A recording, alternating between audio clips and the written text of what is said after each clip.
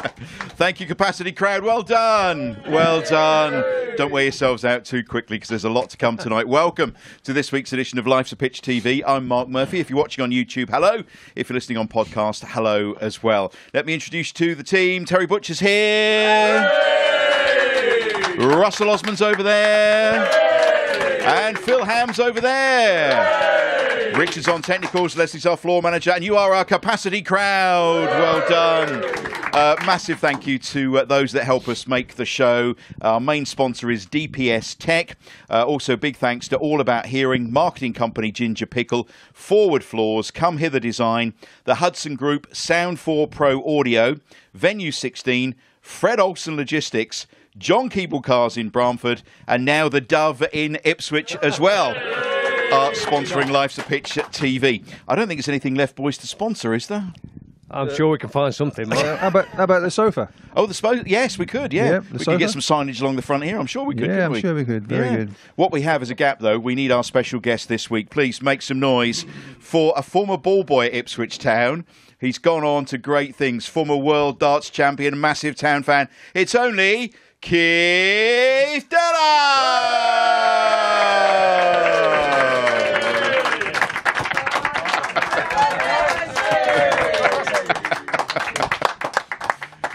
Great to see you, Keith. Welcome to the show, my friend.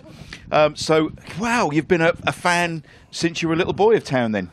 That's right. I'm a Chantry boy, Chantry Estate. Very lucky that at them days we had some, brilliant teams, and I think I was one of the lucky ones that was spoilt. Watching obviously Terry and Russell, and then a few years before we had some bad times, but now we're back and we're going to keep going. Yeah, we certainly are. Come on, that deserves a round of applause. They need warming up a little bit, don't they, I think, tonight? Definitely. We've got lots to talk about this evening. And you've a huge history with Ipswich Town over time. We've got your darts to talk about and everything as well. So we really look forward to having you as a guest tonight. How are you at Keep the Uppies, Keith? Oh, my God. Did we mention this to you? Has anyone got 0 yet? Yes. I'll definitely get 1. I know that. All right. I'll get 1. You're going to be a sport later on, are you? No, I'll go for it. Fantastic. Yeah. Fantastic. Brilliant.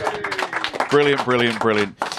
So let's talk first of all about Ipswich Town at the moment, because we did have a game called off the other day, and that was extremely frustrating on Friday, Phil Ham, for lots and lots of fans, wasn't it? The away game to Rotherham. I know the flooding here was bad, but maybe that could have been called off a little bit earlier. A lot of travelling fans up there. Yeah, well, there's a lot of fans who couldn't travel, of course, because the coaches didn't even make it from, I think, Mendlesham to Portman Road to take fans to Rotherham.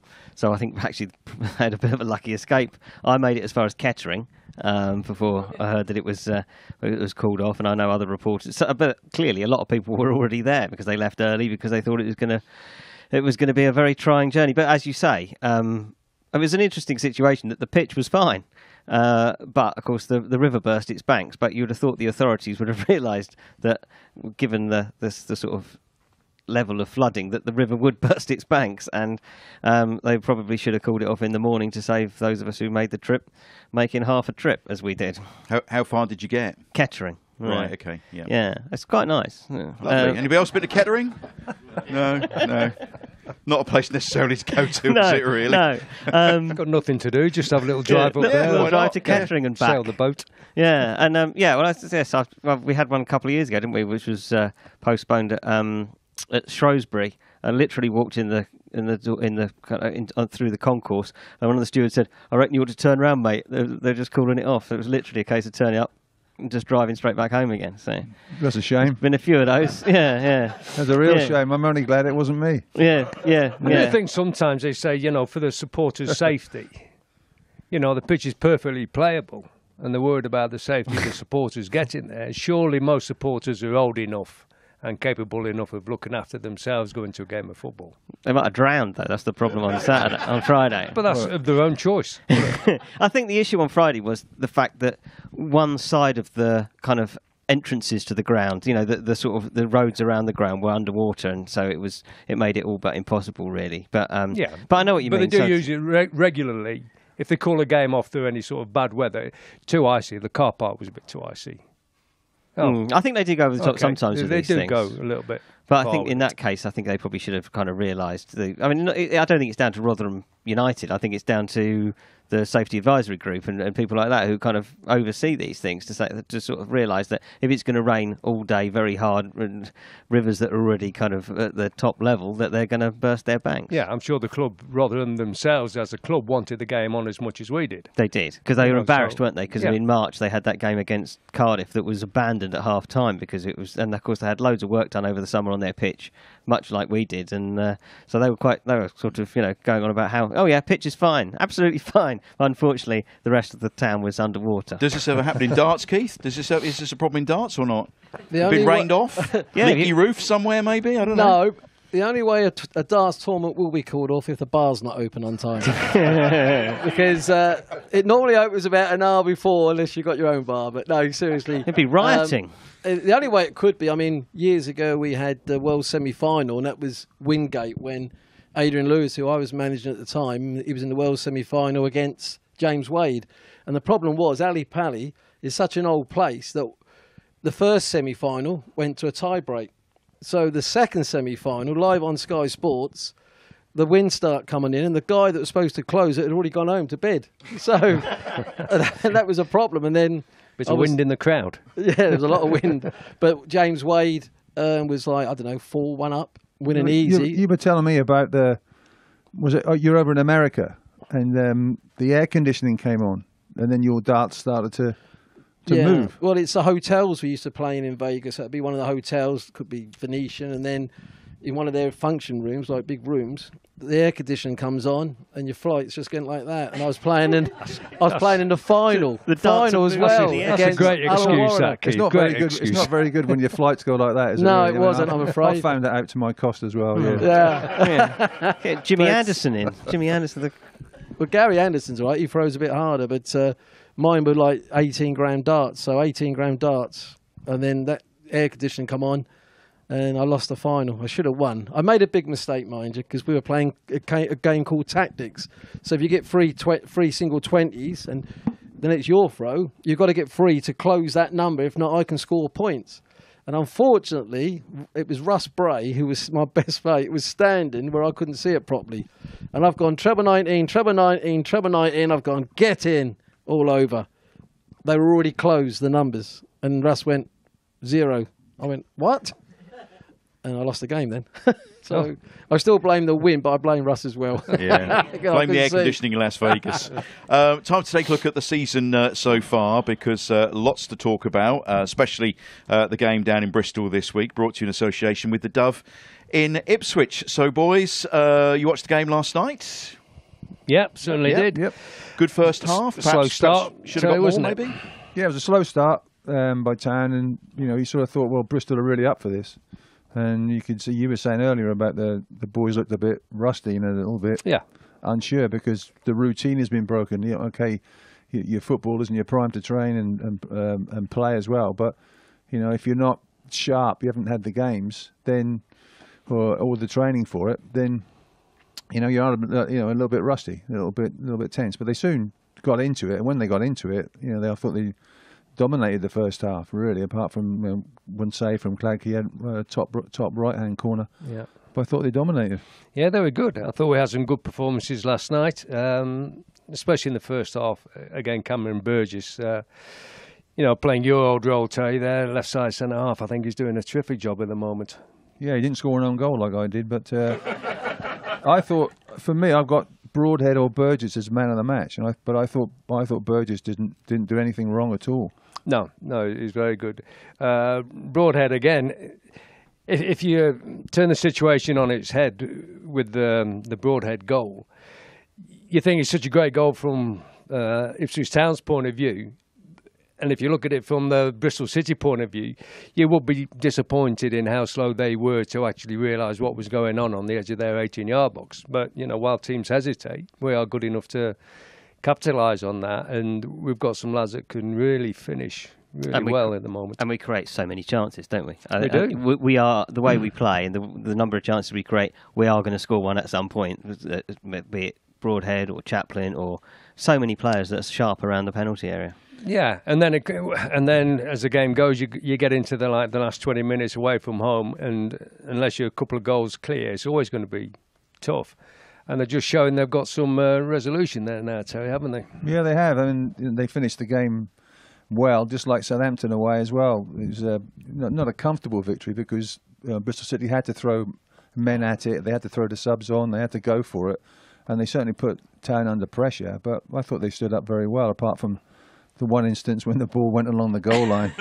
And I think everybody had their hearts in their mouth then and thinking, oh, my goodness me, how can we... It was a good job there wasn't Vegas air conditioning at that time, Yeah, wasn't yeah, it? right. It's Swept the ball in. But the other Good thing, point. you had that spell where they had a number of chances, but then Kieran McKenna made a number of changes, didn't he? Brought on Don Ball and one or two others. Yeah. And actually, the last 5 minutes or so, we were very, very comfortable, I thought. We didn't really threaten at all. Well, he used 3 out of 5 subs, didn't he?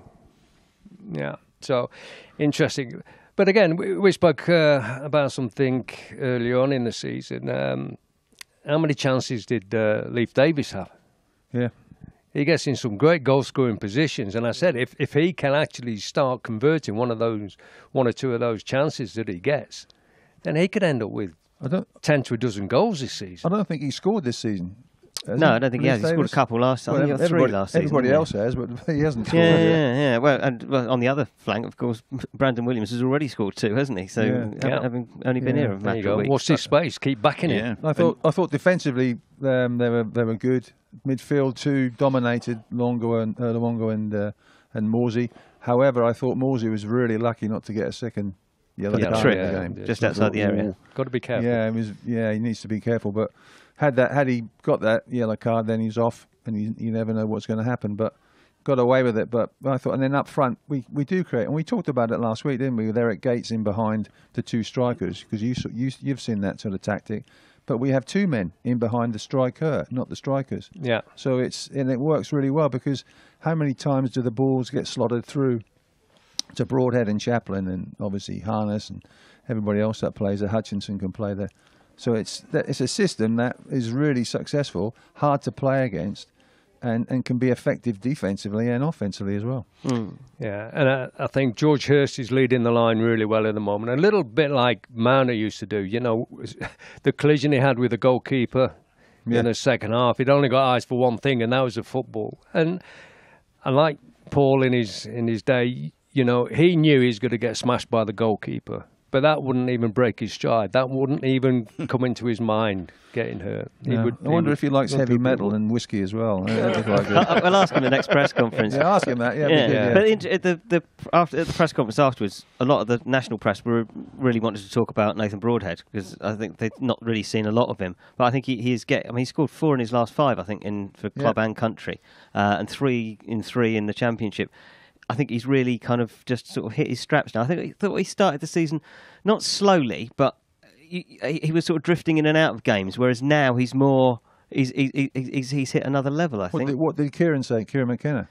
He said he thinks he's got a long way to. Even though he's 25, he's a player that he says he's still got a lot of development, whereas a lot of other players might have had 7 years under their belt at this point in their career. He's still cut on his way through, and he thinks he's got a long way to go. He said, I don't really know how far he can go, so I think he thinks... I think in possession of the ball is very positive. He gets it, wants to go forward, wants to try and make something happen.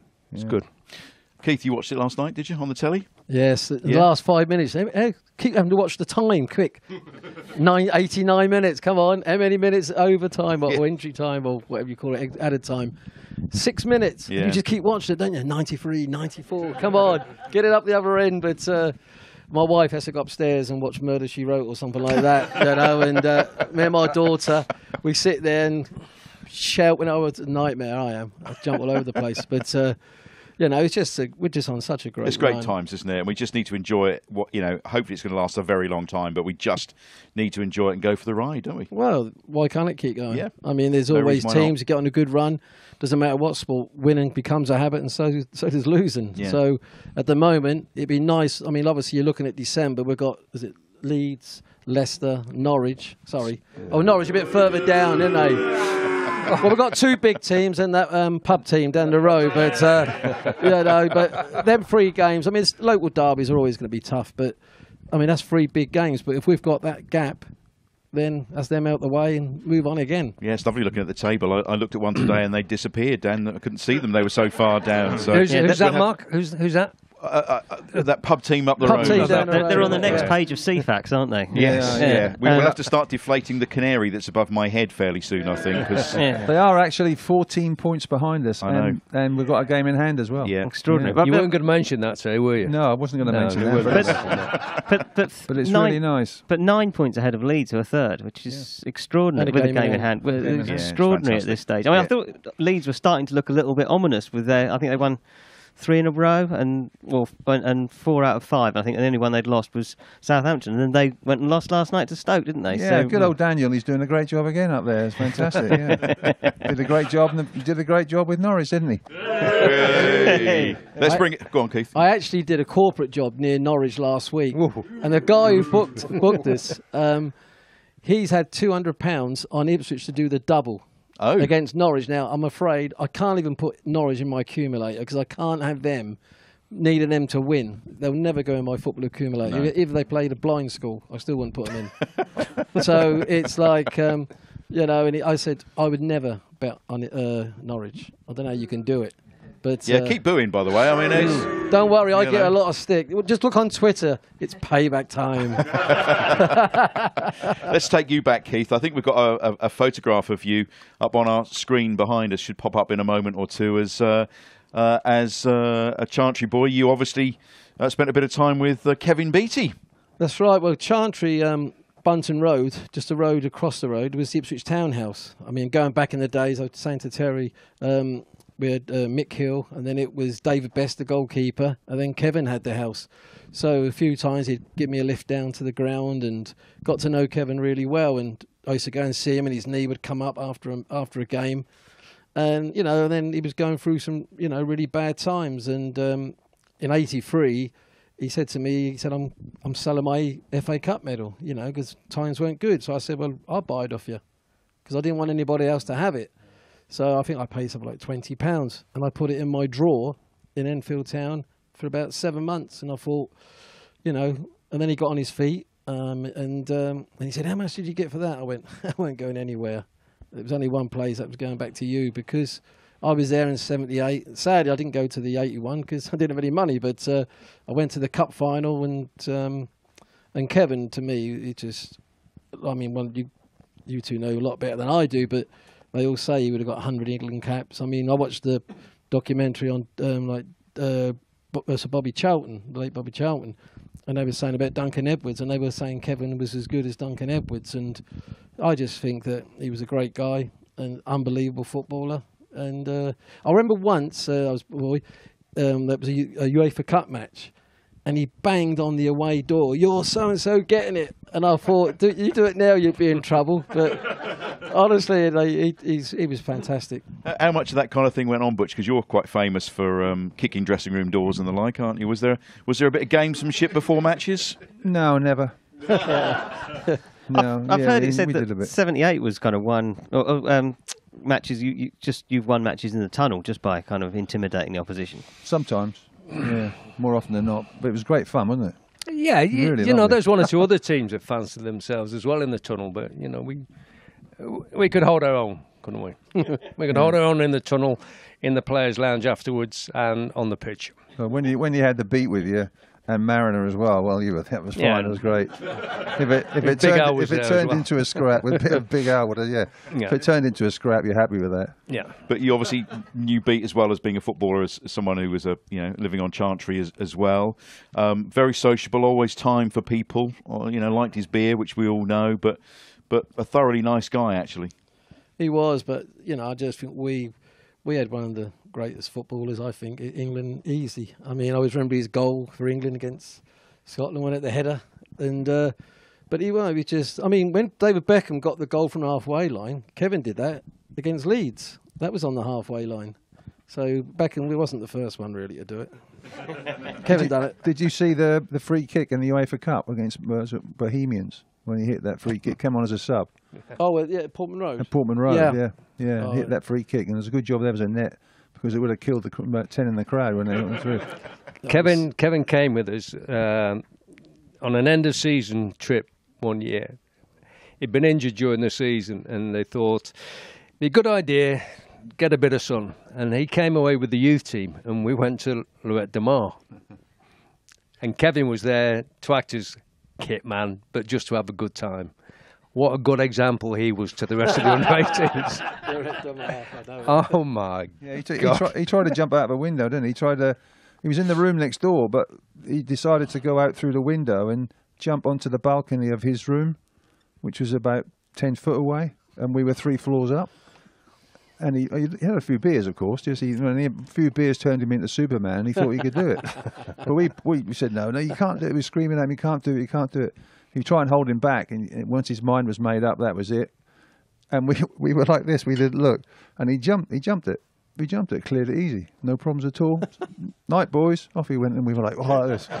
Oh my God, what got away with that? What got away with that? You were a ball boy. I think we've got a picture of you as a ball boy coming up in a moment or two. Cool. But this is a picture of you with some of the team from '81 there. There's Maras, Brazil, France. I think Russ, you're down in the bottom. Is that Soccer 6 or something like that? Jeans on. Sorry. Is that Soccer 6 or something like that?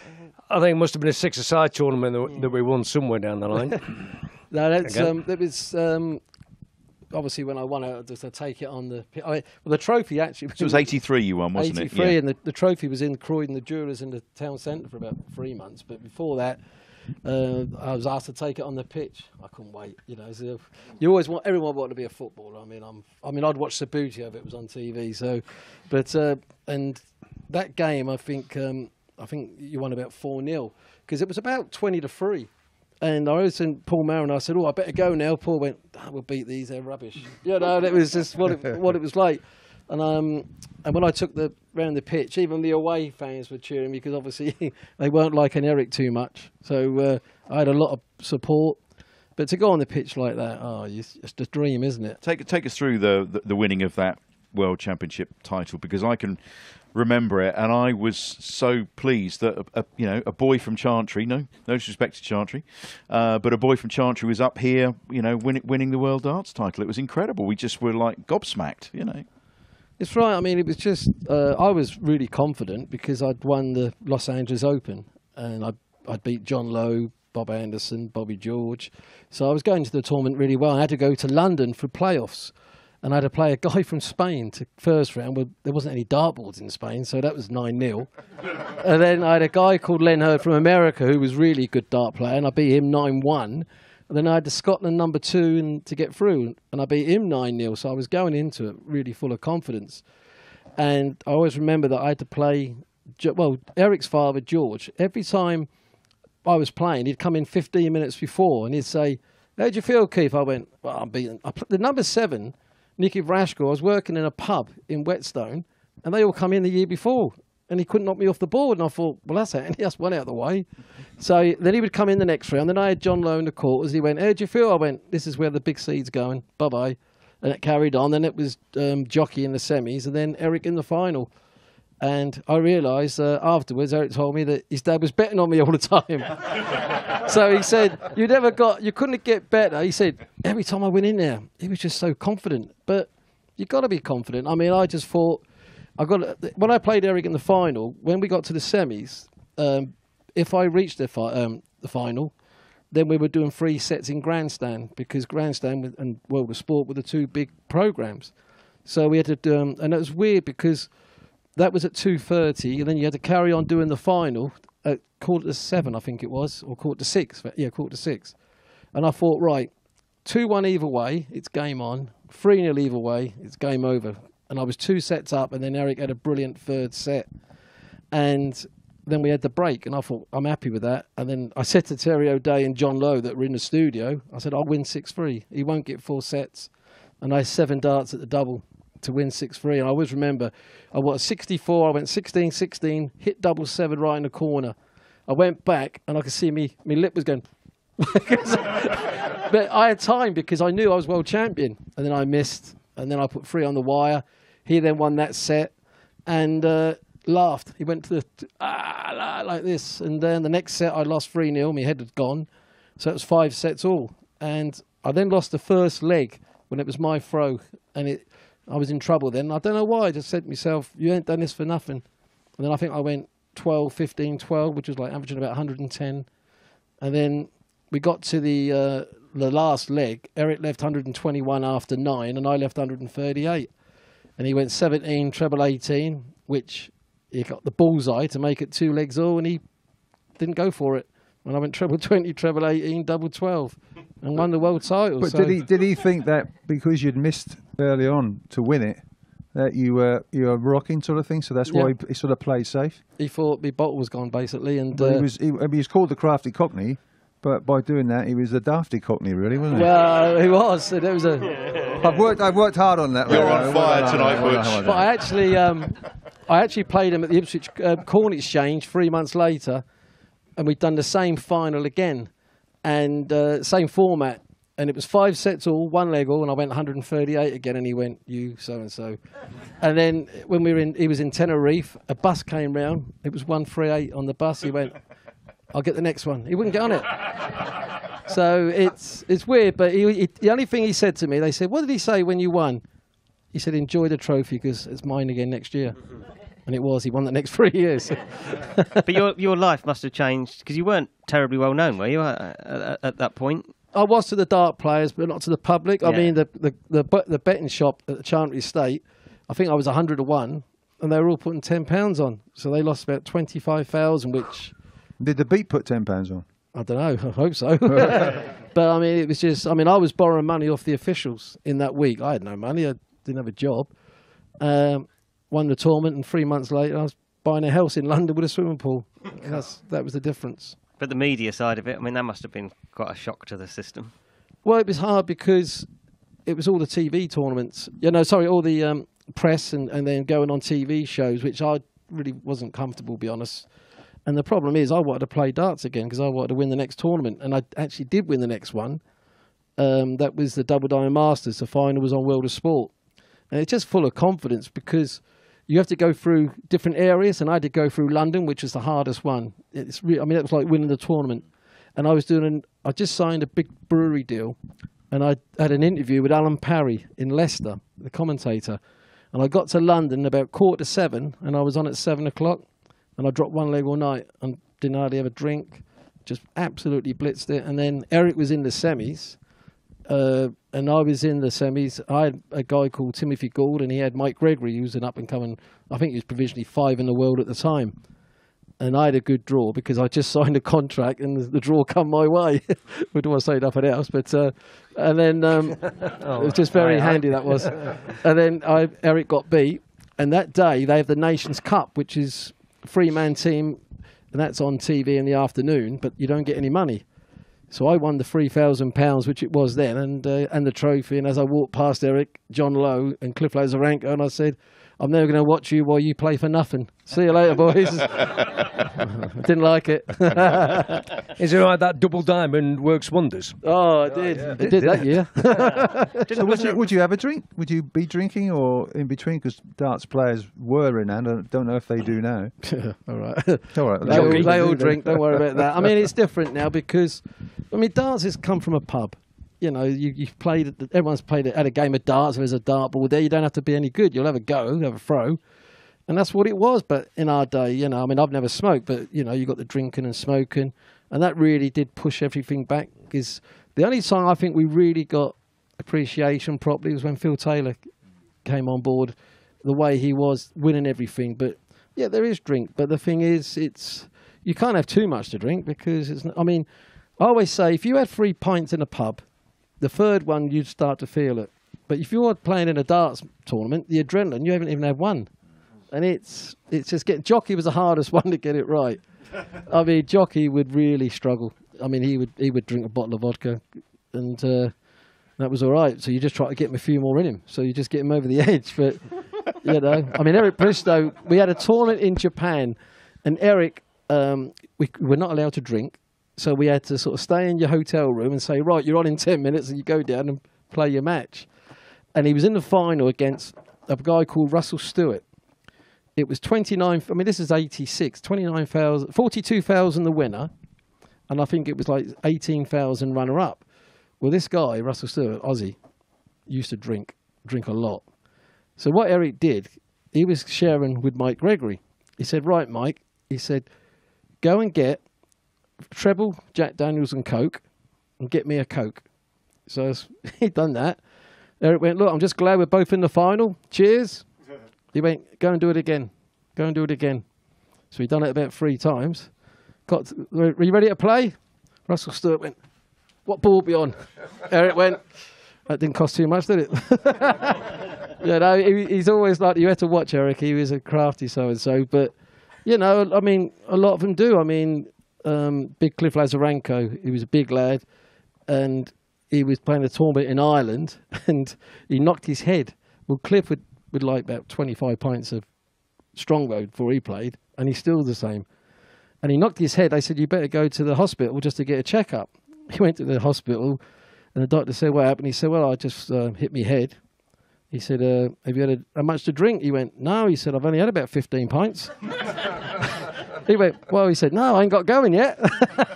But he never changed. I always call him Norm from Cheers. You just always see him at the corner of a bar, like everyone knew Cliff.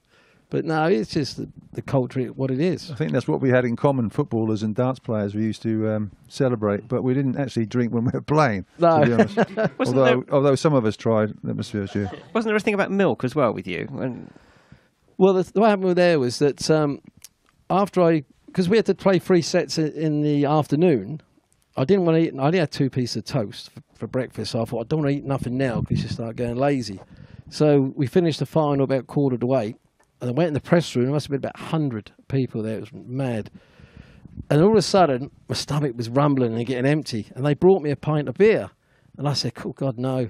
I said, you couldn't get me a pint of milk, could you? I just needed something in me because that's a horrible feeling where you know you need to have something. And they all said, oh, the Milky Bar kid. But he wasn't a very good-looking kid, was he? It wasn't a good start, was it? You know? But it's... yeah, and that's how it came about. We tried to get on the milk advert because there was, I think, a couple of footballers do it, a lot of bottles. Remember there was an advert, a milk advert. We tried to get on that, but it didn't happen. But, you know, it's just weird, isn't it, that the press soon jumped on it. Yeah. But I mean, it turned your life around, didn't it? Absolutely turned your life around.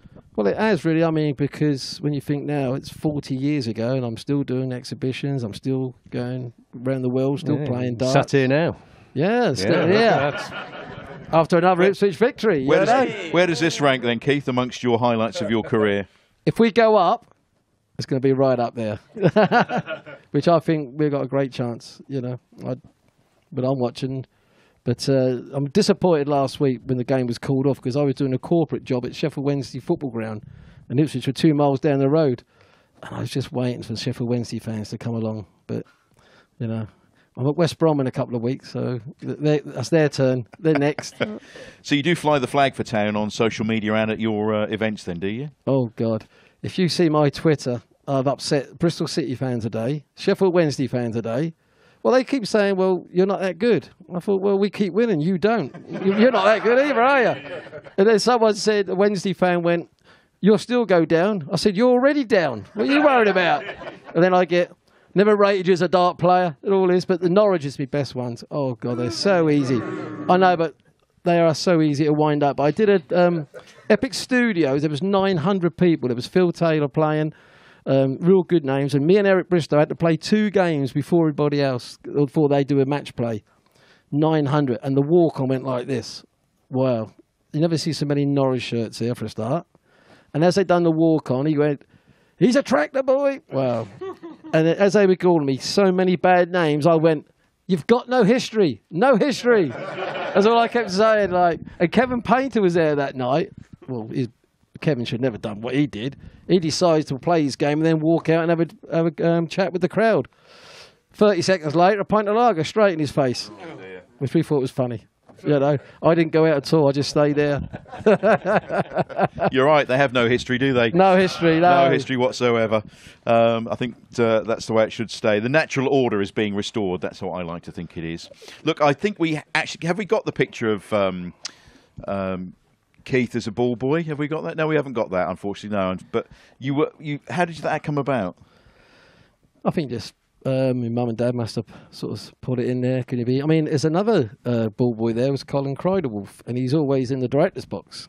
Colin Criderwolf was a ball boy. Comedy he was the one with the blonde hair. Blonde-headed one out the Well, four. I think I've seen him at Ipswich. You know, he sits behind us in the Premier Lounge, and you know, he was a ball boy. He was the one in the blonde hair. Yeah, but then I mean, I always when he came into the room, I thought he had a few match balls underneath his jersey. Oh, but he's a lovely man, Colin. I must say, he's a lovely he man. is indeed. So what era were you? Well, I was born 59, so it'd been about 72, 71. So just as Beat was getting into the team then? Yeah, Kevin was in the team. Yeah, I mean it was brilliant. I mean I had to clean George Best's boots because at that time, if any of the players come in, even if it was the Ipswich lads, you had to clean the football boots. And I also got Mick Jones number 10 on the tags on the socks. So I mean, look, football is your hero, isn't it? I mean, I couldn't believe it, just sitting that close. The only time you didn't want to sit, place you didn't want to sit was two, really. The North Stand, the away end, because you got crisp bags full of dirt whacking you on the head every 2 seconds. And then where the players come out, well, it was Ralph Ramsey. If a ball went over, before we got the higher stadium there, if the ball went over, you had to go and get it. So you thought, please don't kick it over, because you're going to miss a goal, you know? Well, you were lucky that the crisp packets were filled with just dirt. Yeah, well, I think they were dirt, hopefully. It was the era when I went to my first game. It was Town versus Middlesbrough. My brother took me in the old North Stand, and I'd never been to a football match before, and it was segregated home and away. Yeah. And on the right-hand side were the home fans, and over the left-hand side, the away fans. And I stood there, and there were darts flying across. It wasn't you, was it? No, I'm not that good at the time. Coins, urine being thrown across in buckets and things like that. It was a pretty hostile atmosphere, wasn't it? So you experienced that as a ball boy as well. Yeah, because it's all dirt between where they stand, and you just another one's hit me. So but it was always the London clubs or Liverpool. Liverpool were bad, but I always remember the goal, Mick Mills, FA Cup. It didn't even hit the net, did it? It just went over the line. I thought, yeah, go on, bye-bye. But no. Did you celebrate when you were a ball boy? When you scored? Oh, you did? Yeah, you got to. You can't help it, can you? That's why you were fair game then. Yeah. So it's your fault, really, I tell you. Yeah. Or our fault, because we scored a goal. Oh, yeah, you can't. You got to, haven't you? I mean, I'm bad enough. I mean, I've just come back on holiday from Hawaii and Vegas, and my wife went, right, I said, I've got to get, what's the time? 10-hour difference, right. I said, I'm getting up at 6 to put the alarm on because the Ipswich game's on. Don't you wake me up? Well, I'm afraid I did because we scored. Not happy. But then we went to Vegas, and then the time zone again. But I watch them all. Can't miss them. It's interesting. There's a lot of similarities between the sports. You know, when you're talking about performing well, winning. Ipswich were winning well at that time. You were winning. The Speedway were doing very well as well, weren't they, Ipswich Witches? So there's a lot of kind of shared experiences together between the sports. Fabio Wardley, for instance, is a big Town fan now, isn't he? Doing well with the boxing. And it's nice to see the sports sort of mingling, and there's that appreciation of each other, I think. Exactly. I mean, the Speedway have had a fantastic season. I mean, unlucky not to with the one against Sheffield, but I mean, it's just we all love our club, don't we? I think we've got a picture of Keith as the ball boy. There we go. Oh, there he is. So that's Colin on the right, Colin Criderwolf. Colin top the right. blonde-haired lad. Still got the same haircut, Colin. He has, yeah. Wow. If he'd sat on the ball now, he'd probably burst it. And those are the match balls. That's what we have to play with. Yeah, I mean, Colin's a lovely I wouldn't go on Saturday if I were you. No, no, it's brilliant. Look at those match balls, though, Mark. Yeah. I know. I'm looking also. The pitch doesn't look that great. Chaining balls, match balls, whatever. Yeah. I mean, they were like medicine balls in those days, weren't they? God. No wonder. Used to try and head those balls. Oh dear, scary. Quite scary. But for a kid, I mean, that's what you want to be, ball boy. And we had to do the scores first. So you had to do your apprentice for a year. You put the scores up at half time. And they were a nightmare, they were. You know, but you had to look through a little hole, watch a game. But and then once after the year, you're a ball boy next year. So you didn't have an electronic scoreboard in those days? No, they were definitely not electronic, no. But what was the score of that one? So you got promoted. Promoted to be a ball boy. That's right. Well yeah, done, Russell. Yeah, that's what happened. Promotion and, at Pullman Road. Do your apprentice first. But Richard, our technician here, he was a ball boy as well.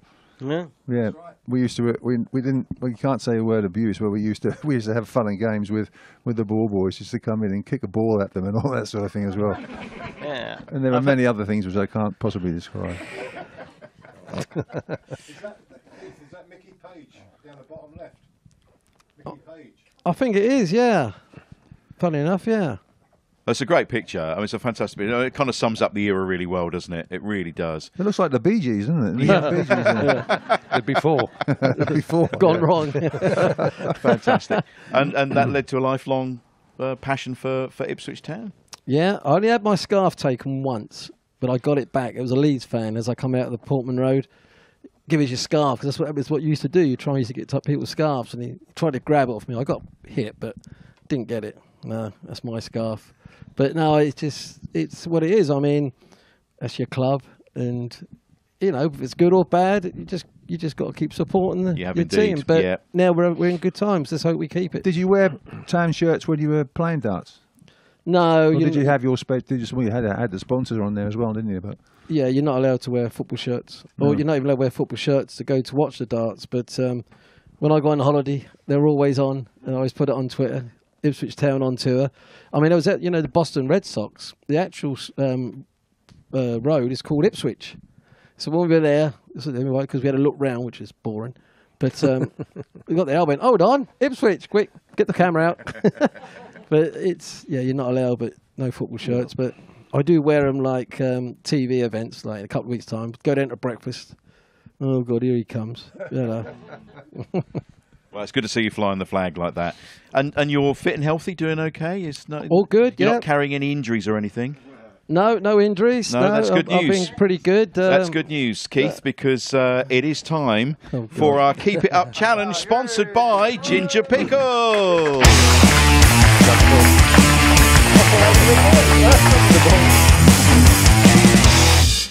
Is it? Yeah, here we go. So here we go. Look, we've actually got a ball for you, Keith. Okay, this is the one. This is the one to use. So it's a proper Ipswich Town football. So if you'd like to go over into our performance area over there. Can I just show you my volley years ago? Get over in the corner there. Mind all the screens. We're a bit worried about the screens. What's my beer? So you've got 60 seconds to do as many keepy uppies as you possibly can. Okay, so there's the leaderboard. Okay, so Terry's got 3, but you got to beat that. Easy. You got to beat that. So Terry's gonna keep time, and Phil, you've got the whistle.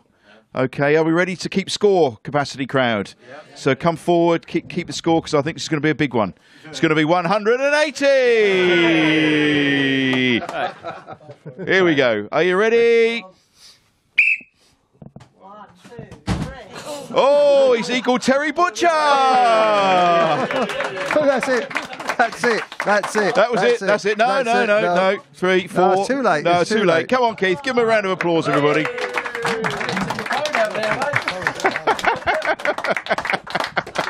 Well done. You are on the leaderboard, Keith. Am I last? Oh no, because some couldn't do it. No.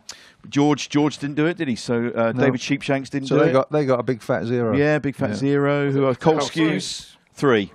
No, I thought 3. It was 2, but there we go. 1, 2, 3. Yeah. 3? At least it was 3. I think it was 2 in the tackle. Don't argue with the crowd. At least I'm level with a world champion, so I'm quite happy with that. Yes, get in there. Get in there.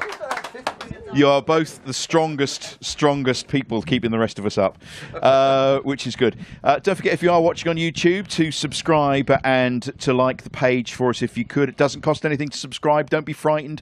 It just helps us to keep the channel going. And don't forget, you can check out our website as well, lifesapitch.tv. We've got a big event coming up at the Willow Suite at Venue 16 on the 30th of November, raising money for Cancer Campaign in Suffolk and also the Ipswich Town Ex-Players Association. And also on lifesapitch.tv, you can buy your own mugs and T-shirts. And actually, if you look behind me, Ed is modelling. Here he is. Go on, Ed. Where are you? There. Woo, look. There he is, modelling one of our shirts. And so is Ted Lasso over in the corner, look. So you can get those from lifesapitch.tv. And we hope very much to see you on the 30th of November. All got your tickets? Yes. Good. Excellent. Could do with a few more. We've got some special guests here today because we've got a big flag up here to represent town fans supporting food banks, and they're collecting money again this weekend at Ipswich Town. So Charlie Nixon's here. Come on, Charlie, come right up to the microphone. Give him a big round of applause. Hello. Good evening. Great to see you, Charlie. Lovely retro shirt there. That's fantastic. Thank you. So how did this all come about? Because you started last season, didn't you? Yeah, we started January last season. So Fans Supporting Food Banks is a national network. We're almost like an Ipswich branch of it. It operates across about 56 clubs across the country. Started in Liverpool between Everton and Liverpool fans. The idea at premise is hunger doesn't wear club colours. It doesn't matter what class, colour, creed, gender you are. Everyone's going to face poverty at some point, particularly when the cost of living crisis is so bad at the moment. So the idea is to put football rivalries aside and come together once a month, if not more regularly if we can, and collect money for a good cause. And the cause is Find, isn't it? Yeah, so we work closely and we raise money for Find, the food bank in Ipswich. So all the money and all the food that's raised on our collection days goes straight to Find. Yeah, and that really does go to people that really, really need it. So you take monetary donations as well as food, do you? Yeah. So mainly, we like to collect food because it's tangible items. It can go directly to the people who need it, but money goes a long way as well. Money goes to upkeep of Find, their resources. Maureen speaks to me regularly. Last month she asked me if she could use the money she had a Sri Lankan family that's just moved to Ipswich, if she could buy the kids, some refugees, the kids some toys and stuff. And yeah, absolutely. So that's all the stuff. It's to make sure that people in Ipswich who experience poverty are comfortable and welcomed. So anybody coming to the match on Saturday can come and see you. Whereabouts will you be? Yeah, so we're in the fan zone and we're by the Bobby Robson statue. We're there every month, and you can see on our Twitter when our collections are. We get 29,000 people a month now. Yeah, a match, to Portman Road. If everyone bought a couple of quid, everyone has a loose change pot in their house. If everyone emptied that out once a month and brought it to us, what difference can we make for our community? Because we love the town and we love the club, and football fans. It's fantastic what you're doing. Absolutely brilliant. Absolutely brilliant. So please dig deep if you're going to the match on Saturday. Charlie, thanks for coming along. No worries. What do you think? First time on Life's Pitch in the capacity crowd? Brilliant. I mean, I've been watching this since you started, and yeah, it's a dream come true to be here. It really is. Thanks, Charlie. We like him. We like Charlie. Thumbs up, Charlie. You come again, Charlie. Oh, thank you. Bless your heart. Charlie. Thank you, and to your team as well, because I know you've got others helping you too. Yeah, I'll be looking out for you on Saturday. Brilliant. Yeah, I'll see you there, back at the ground on Saturday. Time for our Ipswich Town News in brief, sponsored by John Keeble Cars of Bramford, with Phil Ham from twtd.co.uk.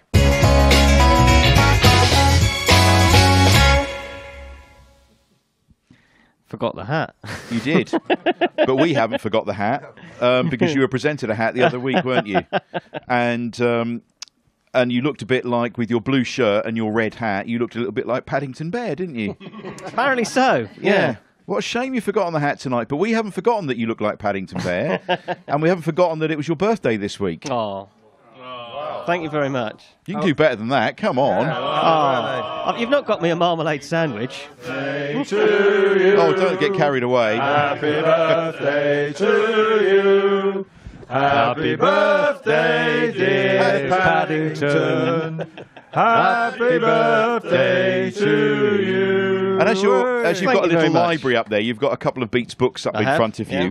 I think if we pass this along the line, and Russ, maybe you could give that to Phil. It's a little book of Paddington Bear that you can display. Is it first edition? No, it's not first edition. No. Not eBay yet. So I think you can pop that just up on your it was actually on your bar. I think it was actually published in Peru, wasn't it? Yes. It's darkest. Especially for you. Thank you very much. That's most. Yeah, well, don't read it now. We're on the. No, carry on. Sorry, we're on the YouTube and on the podcast, so you can keep that. You have some news in brief for us. I have news in brief. Well, I think kind of obviously the big news is we're just fantastic, aren't we? Yes. It's just extraordinary.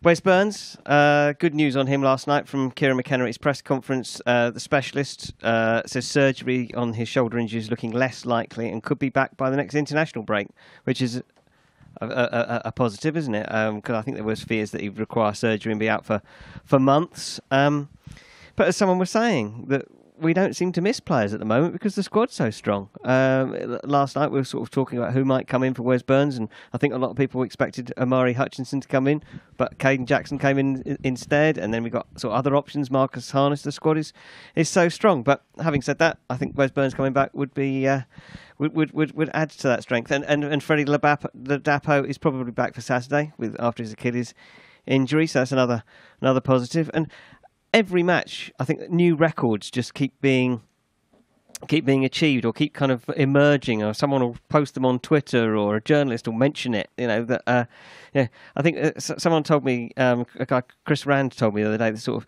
this is our best performance at this stage of the season in the second tier. And the previous best was the 60-61 second division title winning season under Sir Alf Ramsey. Do you know, I sometimes think people have got too much time on their hands. Yeah, I know.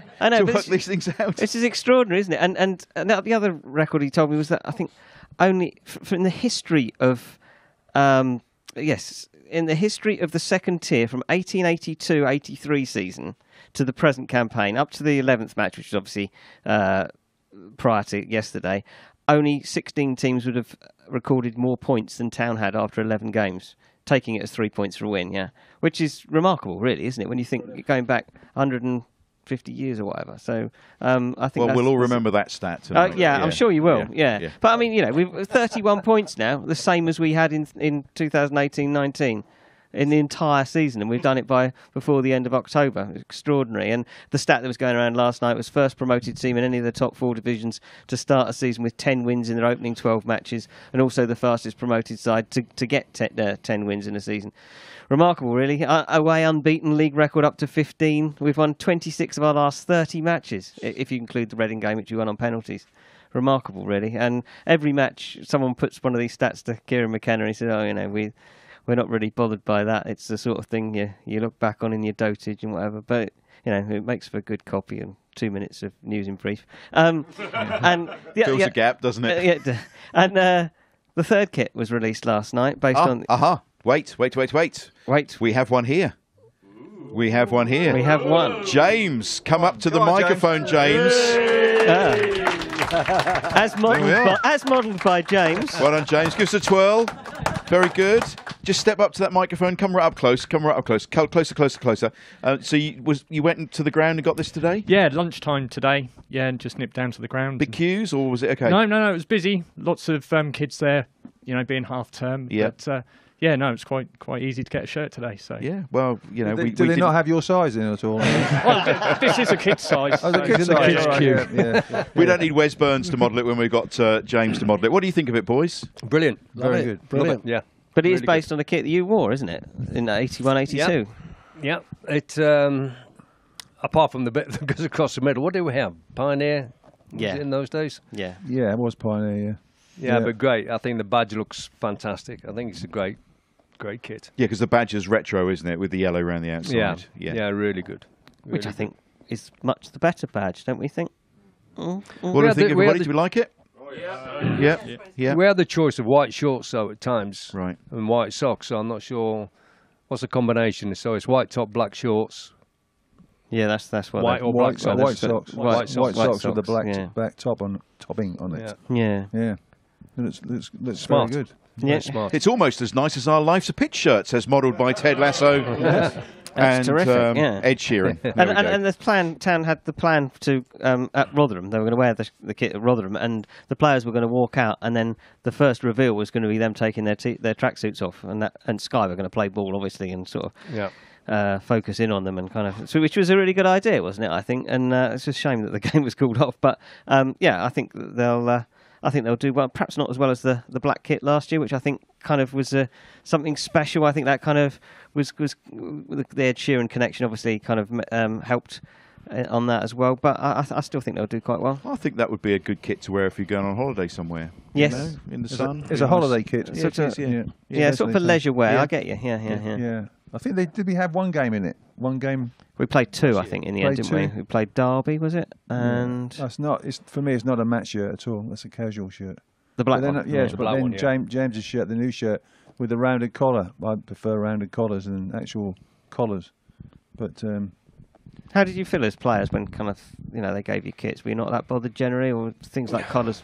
Well, we were Adidas, so most of the Adidas kits were good anyway, weren't they? As long as it had a number between 1 and 11 on the back, we were quite happy. Yeah. If it had a higher number, like number 12, we were not happy at all. And if you had to sit in a stand, we were fuming. Yeah.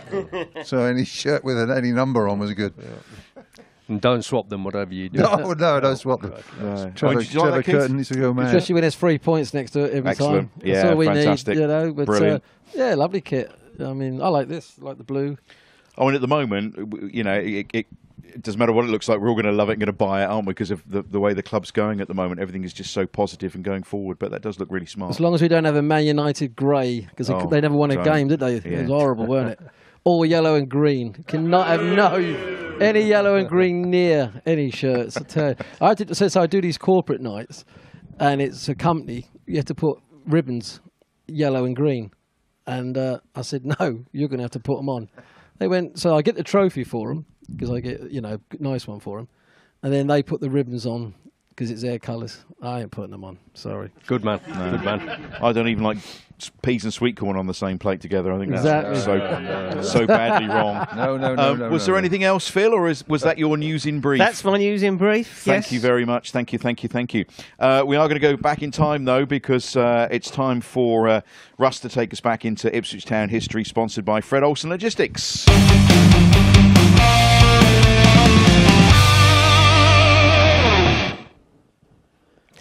Our reading today, Mark, is taken from Thursday the 20th. Well, it looks like you got a white dog collar on there with your white shirt on underneath. Does a bit, doesn't it? Reverend Osman. Yes, don't interrupt the padre. You should know better. You got told off before from interrupting Patricia the other day. I did. Yes, you did. Yeah, behave. Yes, Thursday the 26th of October 1950. Bobby Bell, born on this day in Cambridge, was a centre-back signed by Bill McGarry as backup for Town legend Bill Baxter. Bell, who played 37 games for Ipswich, never really established himself at Portman Road and had the dubious honour of being Norwich City's first loan signing. Well, there you go, Bobby Bell. So we Be bring the ashamed of changes in. yourself. Also on Tuesday, the 26th of October, 1982, fullback Michael Mills, better known as Mickey or Skip or Captain or Bomber. Something Yeah, else, yeah. Bomber. Yeah, or something else. Fullback Mickey Mills made his farewell 741st appearance in Town colours as the Blues crashed out of the League Cup second round 4-1 on aggregate at Anfield to Liverpool. And that is your readings for today from the 26th of October. Very good. Fantastic. Very Yeah, what a great servant to the club Mick was. Oh, yeah. Fantastic. Yeah. Still is. Still is does with the his- club and Norwich, everything, yeah. Norwich have got a book like that, but there's nothing written in it at all. And it's a big book as well. Love it. Oh, love it. We're out of time, unfortunately. You can do better than that, can't you? We're out of time. Yeah. Thank you. Keith, it's been great to reminisce with you today, and good luck with your travels and your matches that you're still playing, those exhibition matches and everything. You still enjoying it? Still enjoying your darts, the arrows? Love it. I still like playing because, I mean, I'm nearly 64 now, so when I turn up, I've got one tomorrow night at Faversham Football Club. They think, oh, he shouldn't be too hard to beat now. But still nice to put some of these youngsters back in their place. So it's getting harder, mind you. It's getting a lot harder. Bless you. We'll still love you when you're 64, mate. Don't worry. Yeah. But I just still love playing. That's the game that I loved to play as a kid, and I still like playing. I mean, I practiced today for an hour. 6 180s. That was not bad for me. So, and I got Russ Bray Just tomorrow. drop that in 6-180s. Yeah. Well, I got Russ Bray refereeing tomorrow because they all want to hear 180 from Russ. So I said, I got 6 here today in an hour. He went, don't waste them, boy. The pressure's on tomorrow. Keith Deller, everybody. Thank you. Thank you, Keith. That is it, boys. We're looking forward to being back at Portman Road on Saturday, and I'm looking forward to being back at Portman Road on Saturday as well. Really looking forward to that. We'll be back next week, and our special guest beamed in all the way from Canada next week will be Mr. Craig Forrest. So it'll be great to hear what Craig's up to these days. Also, don't forget, check us out on our socials. That's Facebook, Instagram, and X, all there for you. And lifesapitch.tv if you want to buy mugs, all those lovely shirts as modelled by our special guest Ted Lasso and Ed Sheeran behind us. They're all on lifesapitch.tv. Tickets for our big show on the 30th of November, selling really well, so only a few left, so snap those up. That's it for today. Don't forget, watch us on YouTube. If you subscribe, that helps us. Like the page as well. And thank you to our sponsors, our main sponsor, DPS Tech, also supported by All About Hearing, marketing company Ginger Pickle, Forward Floors, Come Hither Design, the Hudson Group, Sound 4 Pro Audio, Fred Olsen Logistics, John Keeble Cars in Bramford, and now the Dove in St Helens Street in Ipswich. Thank you, everybody. Thank you, Capacity Crowd. We'll see you next week. And up the town, everybody. Up the town. Up the town.